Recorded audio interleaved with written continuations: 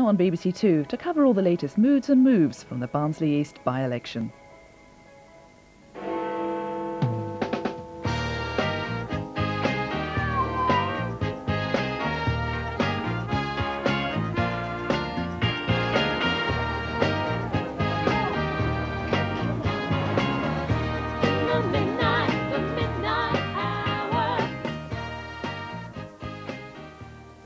Good morning and welcome to this by-election special edition of the Midnight Hour.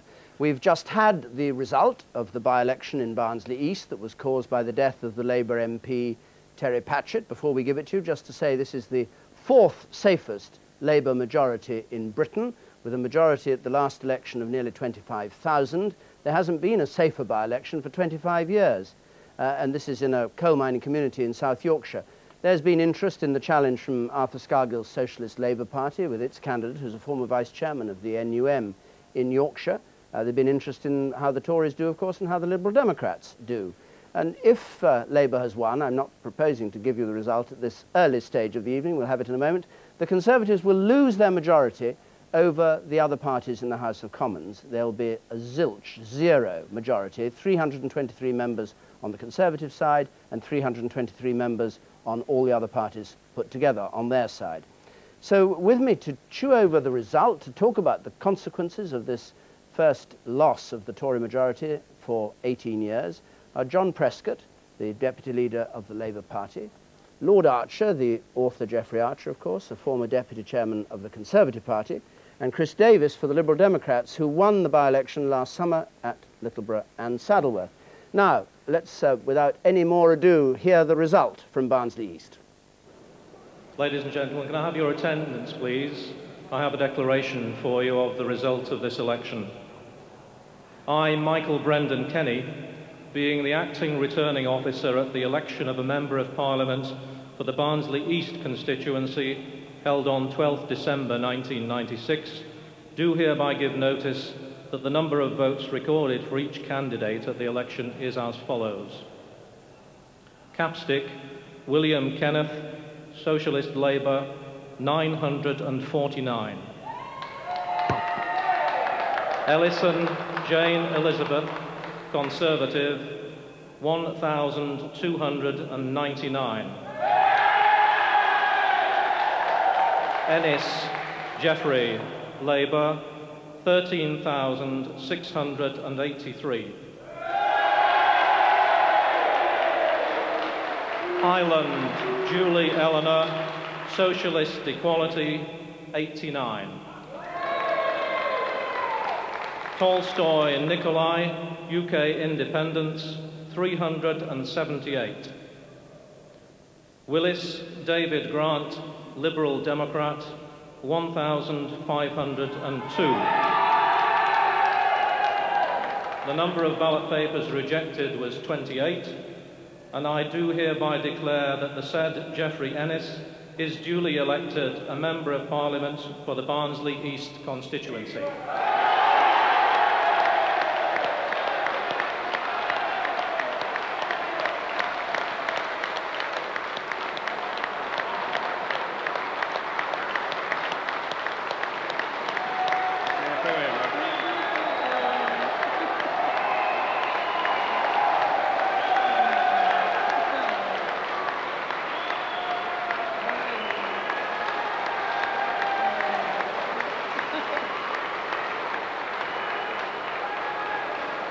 Thank you, colleagues. Mr. Mayor, Mr. Returning Officer, all week we've read about the confusion in trying to determine which Conservative MPs still support the government.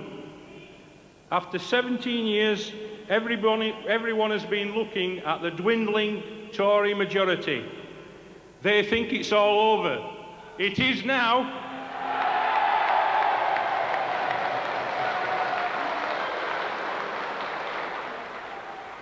I would like to thank the acting returning officer and his staff and the police for doing such an efficient job today.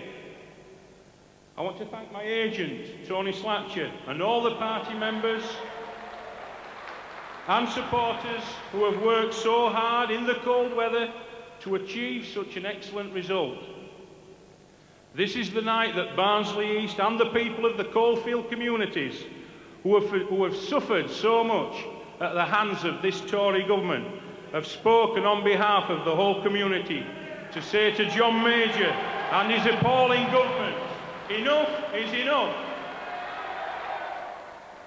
So there he is, Jeff Ennis, who won for Labour with no particular surprise in the victory. But what about what happened within that pattern of voting? Peter Snow's got all the figures of all the candidates and can show us how it differed from the general election of '92. Right, and it really isn't a bad result for Labour, bearing in mind that this is a huge drop in turnout, 33.7% turnout, a 40% drop in the general election, very nearly a record low turnout, and yet Labour managed to do pretty well, and the Tories are down here.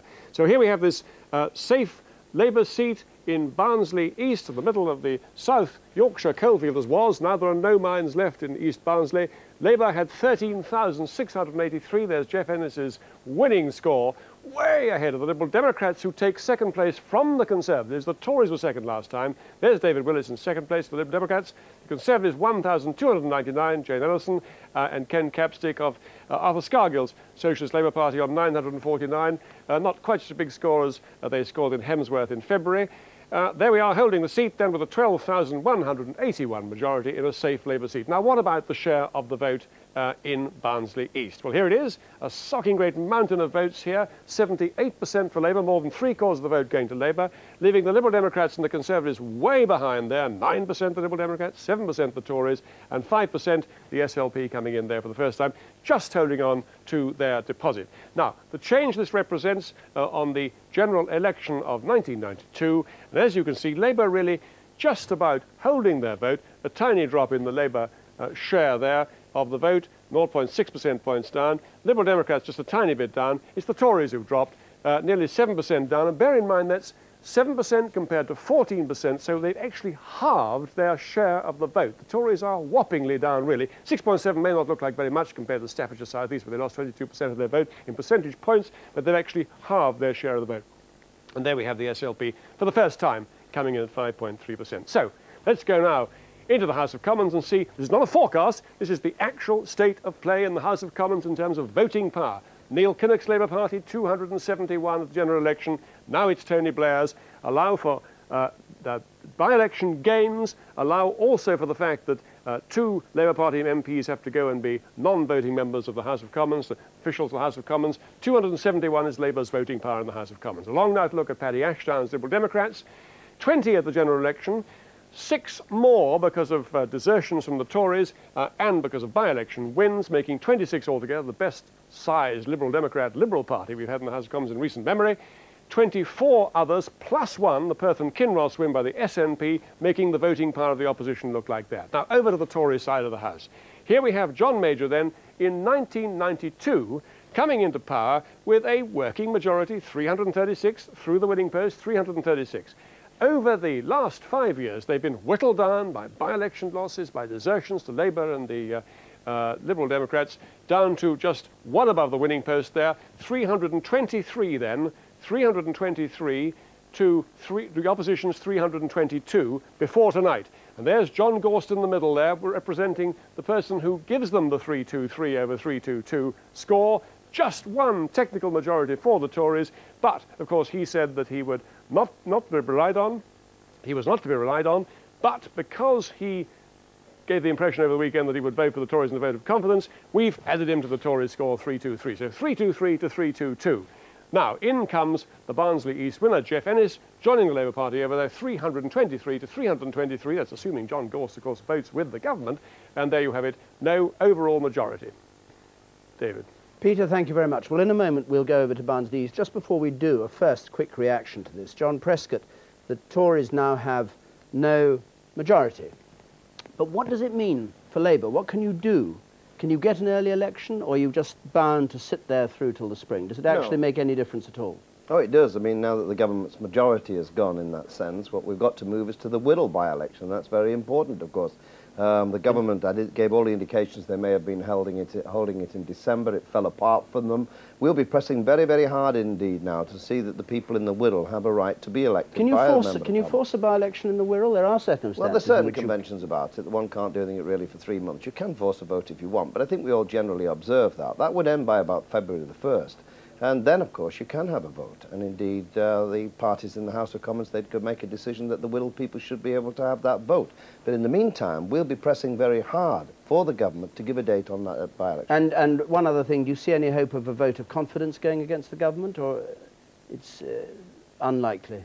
Obviously, it depends upon the issue, of course, and no doubt an awful lot of time will be spent with the Ulster Unionists. I mean, this business about the culling for the cows is, again, can be shown to be connected to what is wanted in Northern Ireland. So I think the government are going to be very desperate, depending upon the Northern Ireland Unionists, to keep them in power. Okay. Now, government can't sustain itself very long under those circumstances. Now, Geoffrey Archer, the Tory vote halves, the budget went badly, the opinion polls are going wrong. What looked as though it might be a pickup in Tory support seems to be falling apart again on the basis of tonight. What can the Tories possibly do between now and May?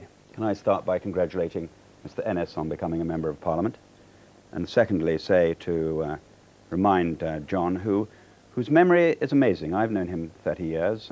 Even to get him to say good evening to you is amazing when you stare at him straight in the face. Don't be finished, John. It's all right, John. It's all right, John. It's all right, John. It's all right. We've got used to it after 30 years. But what he also has forgotten... When was he meant to say good evening to you? No, I'm only teasing him. I'm only teasing him. I'm only teasing him. But now we are all paused and say good evening to each other, and then we can carry on. Allow me to finish. Allow me to finish. Allow me to finish. Well, if you get moving, it would help us a bit. No, fine. Now, could you take the memory... Don't talk the whole evening, John. I watched you on Newsnight and you didn't stop and let anyone else speak. Let someone else have it. You have the conch, Lord Archer. Sure. Use it. Now, listen. When you first entered the House of Commons... Keep on giving the parcels out. You see what he did? No, but he just cannot keep his mouth shut for 2 minutes. Lord Archer, just incapable. Geoffrey will do. Don't get pompous. Now, there he's off again. He's off again. If I might say so, don't provoke him. Don't provoke him. Just speak about the Tories and answer the question I asked you. Because the Liberal Democrats will have a turn otherwise. Yes, indeed, quite rightly so. What I wanted to remind John of was that when this last happened, it was under a Labour government, and they lasted 14 months with 17 votes against them. So the idea that there will be a sudden removal of the Conservative Party, that's the first joke, because we have a 51 majority over Labour. That's the important thing to remember. Now, answering your question... What you're going to do? Answering your question... Well, I thought you'd take the first part. This was a 30... No one pretends, even someone with John's immense experience, no one pretends that 33% has got anything to do with a general election. The average parish council election is about 33%. Now, the answer to what's got to be done... John hit it on the nose. He said, we're not working together. We're divided. He's 100% right. If we go into this next election as divided as we are today, we will lose and deserve to lose. We've got to pull together and realise, after what John said on television this evening, he wants a minimum wage, though he didn't tell us what it was. He wants the social chapter. He probably wants a single currency. And we've got to realise that is the enemy, not our own side. And if we don't pull together, he's quite right. We'll be beaten. OK. Chris Davies. Well, I'm delighted that the Liberal Democrats, of course, have leapfrogged the Conservatives to come second in this by-election. It's not a by-election we expected to win, of course. It's the 4th safest Labour seat in the country. We haven't got a single Liberal Democrat councillor in the constituency, but our votes held up well. And I think it's very obvious that the Conservatives are the main losers of this by-election. OK, well, we have a moment more to talk later on. Let's go down to the count now and join Carolyn Quinn, who's with Victors and Defeated. Carolyn? Yeah, David, there was a bit of a flurry of activity here earlier on about the turnout, because in one area they were saying that the turnout was only about 11%. Now, as we know, it's a bit higher than that, 33%, and just slightly lower than the past by-election in Hemsworth. But the interesting thing, I think, during this campaign has been the campaigning style. You've got Socialist Labour who are holding old-style meetings, party meetings in church halls, and New Labour campaigning with Jeff Ennis, their campaigner, although he was using the title Common Sense Labour. Well, I've got Jeff Ennis here, the victorious candidate. Now, Jeff, you seem to have achieved your ambition of making this a historic day for Barnsley. Very much so, and I'm pleased for the people of Barnsley East. They had an opportunity, a window of opportunity here, to send a message loud and clear to John Major after 17 years of Tory misrule, and they've grabbed that opportunity. I can't think of a constituency that's been more disadvantaged under John Major's government. We've wiped out his majority, and we're very proud of that in Barnsley East. Do people realise the importance of that, though? I think so, yes. It is an historical moment for Barnsley East. We are sending a clear message to the rest of the country, and I would hope that John Major would take up the challenge and allow the people of Wirral South the same opportunity that the people of Barnsley East have had here tonight. No, we don't know when that by-election's happening. But if it's so clear, why are you calling yourself Common Sense Labour and not New Labour? Are you a bit ashamed of New Labour? Definitely not. I mean, New Labour is common sense Labour as far as I'm concerned. Well, that's not what Tony Blair calls it, though, is it? I think it's the actual values that New Labour promotes, which are common sense. It's about developing a one-nation society rather than alienation and exclusion, which the Tories have fostered for the last 17 years. But it was a bit of a shoe-in, if I might say, for you. Any surprises at all during this campaign? No, definitely not. Obviously, we're slightly disappointed with the turnout, but there are very good reasons why the turnout is low. We're working on the old register. The weather was bad. It's close to Christmas. And we had a power cut to compound the felony tonight. OK, well, look, let's pass on to Dave Willis, the Liberal Democrat candidate. Now, you must have done far better than you possibly expected during this. In fact, Chris Davies there earlier was just saying that he was almost surprised at the result. We've led an excellent campaign in this by-election, challenging both the Conservatives and the Labour Party on their record. Not only the Conservative government with their atrocious record in government, but also Labour Party locally, where they treat war pensioners so disgracefully. All right, well, you've moved up into second place this time. You must have had a real think about what happened after Hemsworth when you didn't manage to do that. So was the campaign very different this time? What was very clear in this campaign was that there were two issues that we ran with very strongly, that people who previously had voted Labour and Conservatives identified with.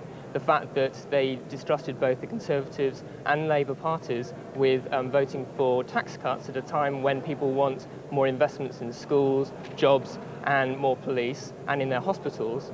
And also the fact that people are so ashamed of Barnsley Council's local policy of taxing war pensioners. OK, so there you've attacked Labour and the Conservatives. Let me bring in Jane Ellison, the Conservative candidate. Now, there we are. You're hearing from the Liberal Democrat candidate that people just don't want what you're offering.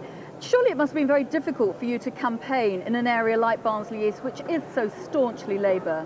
Not at all. The campaign has been a real pleasure, and we have sought to raise positive issues about the bright future that this area has. But what bright future? I mean, very much talking the area up in terms of the massive inward investment that is going into this area and the great skills base that this area has. I have to say the most disappointed man of all tonight must be Tony Blair, because it's the second personality poll that he's failed in this evening. 33.7% is a derisory turnout in a campaign that New Labour painted as a ringing endorsement for their policies. Well, I'm sure they'll say that the turnout will change in the general election. For the moment, thank you, candidates, and thank you, Jeff Ennis. Back to you, David. Just before we go on, John Prescott, do you feel sympathetic for people who won't say New Labour and call it Labour, Common Sense Labour instead? No, do you feel there's a sort of element in the Labour Party that isn't quite getting home there? No, Jeff's a great candidate there. The team very well, and they did very well, and they put over traditional values in a modern setting. It's something I've often called for, and it's indeed what Tony Blair calls it. We call it New Labour. It's making an identity with traditional values. He won't call it New Labour, he calls it Common Sense Labour. He won't call it New Labour because it doesn't go down well. Well, I was up there quite often during the campaign, of course, and it's the first time I've heard Common Sense. Jeff uses New Labour and talks about traditional values of Labour. He did it there. But it's the first time, I must admit, I'd heard the sentence Common Sense Labour. I don't think he's used it. It might have been just come out of that interview, but basically we used the new campaign. And, you know, we did well there. There's one thing you thought about. You know, that capstick vote for the Socialist Labour Party, that's 1,000 votes. If you add that to Labour's as well, we've done really well with the percentage share of the vote. Let's have a look at the standing of the parties, Peter, in the light of this, and at how the Tories might recover, and then we'll ask Geoffrey Archer about that. What have the Tories got to hope for in terms of public support at the moment? I mean, they look to the polls, everybody looks to the polls simply offer them nothing. If you look right back, 3 years back to January 94 and look at the raw, unadjusted poll figures, it really has stayed that way, that shocking great 20%, 25%, 30% sometimes gap between the two main parties, with the Liberal Democrats dragging along there down at the bottom, looking at the moment rather visible on 14%.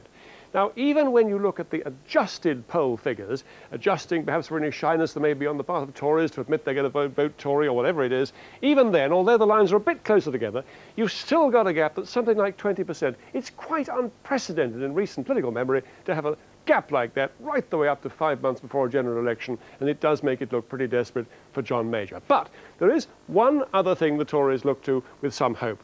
They say that when you look, and they of course are right because the University of Plymouth Election Centre does suggest that it's a little bit better for the Tories than the poll figures, that when you look at local by-elections and compare them with the previous elections and do lots of analysis, you get a projected national share suggesting that Labour are not 20% ahead, but only 14% ahead of the Tories. 44, 30, 21 the Liberal Democrats. So you have your choice. You have the polls or you have local by-elections, real people voting in local by-elections.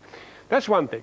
Then, of course, as David said, there is the other measure of public opinion, the feel-good factor, as we call it, the difference between optimists and pessimists when they're asked what they think of the economy in the year ahead. Now, again, 2 years ago, 20% more people were pessimistic than optimistic about the economy. But look how that moved up. In spite of the fact the Tories dragging along there at the bottom in the polls, the feel-good factor seemed to perk up over the year between January 95 and 96, up to -5%, looking much better, until October this year, just before the budget, actually suddenly leaping up here and looking as if it was going through the top with the optimists having the majority over the pessimists. But then, after the budget, the latest Gallup snapshot and Murray this morning in the Times, a fall away again, and the Tories now not benefiting, it looks as if they're not anyway, from the feel-good factor. It's down there at -15%, a huge drop in the last month. Maybe that's a bit wrong, but we have Murray and Gallup both saying the same sort of thing about consumer confidence. So that, on the whole, is clearly a bad message for John Major. Is that attributable to the budget, in your opinion, Peter? Well, Gallup, I mean, on Gallup actually had a pretty difficult poll. The last, they made well themselves a bit, it was a rogue poll, but nevertheless, even Gallup, in a poll that was very good for Labour, suggested that a third of all the people asked thought that the budget had made them worse off. Not better off, or not left them the same, but actually worse off. So the budget doesn't seem to have done the Tories much good. So, Geoffrey Archer, what shots are there in the locker? You've seen the opinion polls, you see the feel-good factor, which did look as if it was going your way, and now clearly doesn't look as if it is. And then we've had today's inflation figure, which suggests that interest rates may have to go up. How do you think the Conservative Party and John Major can fight out of this? You talked about disunity in the party. That presumably goes without saying, but what else can they do? Well, that doesn't go without saying. Let's say that first, that if we pull together, we have a chance. If we don't pull together, we don't. You mean if they just shut up on Europe?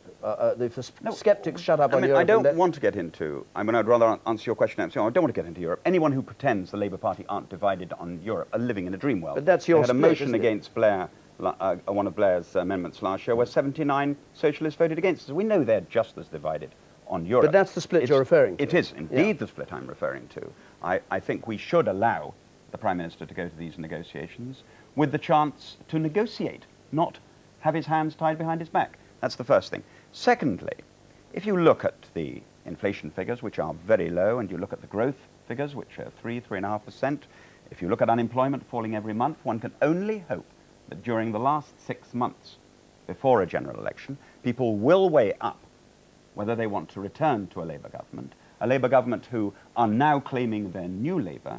In fact, it's awfully hard to find out what they actually disagree with the Tory party. I mean, I'm sitting opposite a man who voted against the releasing of British Airways into denationalisation, and now goes, I doubt if he would nationalise British Airways again, because the year he voted against it, it lost 747 million.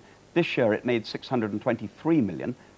They're not going to reverse anything we've done. If they're not, that might be debt. But hold on, but if they're new Labour, $1 billion of the debt. If they're new Labour, that may be the very danger to you. People are fed up with you. You've been there 17, 18 years. And out of your own lips comes the words that they're not going to do much different. Well, so maybe that's trying to give John Prescott a chance to say good evening. I think he's doing it for us, isn't he? Listen, over 100 of the Tory MPs have now indicated that if the government in any way identifies a single currency, they're going to make clear in their manifestos, their own individual manifestos, they won't support it. this government will be split right up to the election. It can't offer leadership. It's got a party that can't be led, and that's their real difficulty. Jeffrey admits that. That's their real problem. I can't see it changing, and I think here we're not 50% in the polls. I don't think it's as high as that. Tony Blair constantly saying that, you know, don't be complacent, but 44%'s the area you win elections in, and that's where we'll be concentrating and putting our case. Chris Davies, does this good result for the Liberal Democrats in this election suggest that your worries about the Liberal Democrats getting too close to Labour aren't actually well-founded, that Paddy Ashdown is playing the right game by tipping the wink to the electorate that if it's close after the election, the Liberal Democrats will be there four square with Labour? I think people want change. Unquestionably, they want to see the back of the Conservatives. But I don't think they can place any trust in Labour. I don't think that's there by any means. After all, the Labour Party are simply saying we want better education, better health and all the rest of it. They're not saying how they are going to pay for any of these things. We're being honest and making clear that we want to see these things, and we're saying quite clearly where the money's going to come from. What's good for us is not the national opinion polls, but they're in our target seats, in those areas where we are our best place to win, where we have a good base in local government. Our proportions are very much higher. In November, for example, there was more than 40 local by-elections across the country. So you've no criticism of the Liberal Democrats going into the next election actually letting us know that if it comes to it, they'll be prepared to go in with Labour? I don't know what you mean by going in. I mean, there were some. I'm fighting the next election. Get nice seats in the cabinet. I and my colleagues will be fighting the next election to win votes and seats for Liberal Democrats, and we'll be using the position and the influence we have to try and put our policies and principles into practice. But the reality is that I think anyone who thinks that we're going to get too cosy to Labour should just recognise the very real differences we have with Labour, which I think are spelt out very clearly in the House of Commons. We think they're betraying fundamental civil liberties, we think they're being dishonest about tax, and we think that in office we're going to be just as critical in many ways as we have been of the Conservatives. Decided with them last time. Is the psychological damage of being at zero after all these years in office going to actually psychologically disturb the Tories? Is John Major going to find it difficult in the next weeks to go to the dispatch box and answer questions with the kind of confidence that he had in '92 when he won the election? No, I don't think that, because in the reality in the House of Commons is that if you look at the votes over the last 6 months, you'll find that most of them were won by 2021. It's very, very rare for it to be close. They'll have to set up, as John so rightly said, have to set up something. The Ulster Unionists will be with you, or somebody else will be with you right through? If you look at the votes, it's around 2021 every single night. They will actually have to set up something. That doesn't worry me. I still believe the election will be in May. Okay. But the real worry of the government is there's a stench of decay about it. It's disintegrating. Yes. 17 ministers have Thank you very resigned. much indeed. We have to end there. Thank you all very much. Thanks, Peter, too. And from the special edition of the Midnight Hour, the no surprise Barnsley East by-election, good morning.